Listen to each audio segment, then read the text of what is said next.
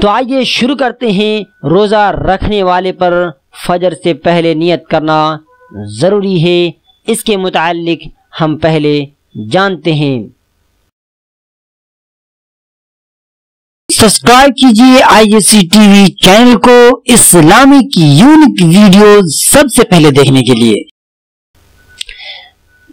پہلی دلیل ہے کہ حضرت حفصہ رضی اللہ تعالیٰ عنہ سے مروی ہے کہ نبی کریم صلی اللہ علیہ وسلم نے فرمایا من لم یجمع الصیام قبل الفجر فلا صیام له، کہ جس نے فجر یعنی صبح صادق سے پہلے پختہ نیت نہ کی اس کا روزہ نہیں۔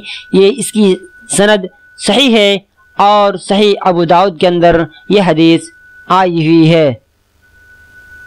سنن ابن ماجہ کی روایت میں یہ لفظ ہے کہ لا صیام لمن لم یفرضہ من اللیل، کہ اس شخص کا کوئی روزہ نہیں جس نے رات سے اسے یعنی اس کی نیت کو پختہ نہ کر لیا۔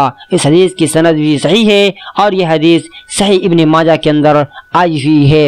امام شوکانی رحمۃ اللہ علیہ اس سلسلے میں فرماتے ہیں کہ اس حدیث میں یہ دلیل ہے کہ رات کو نیت کرنا واجب ہے۔ دوسری دلیل ہے اس کے بارے میں کہ علاوہ ازیں حضرت عمر بن خطاب رضی اللہ تعالیٰ عنہ سے مروی وہ روایت بھی اس کی دلیل ہے جس میں ہے کہ انما الاعمال بالنیات، عملوں کا دار و مدار نیتوں پر ہے اور ہر آدمی کو وہی ملے گا جس کی اس نے نیت کی۔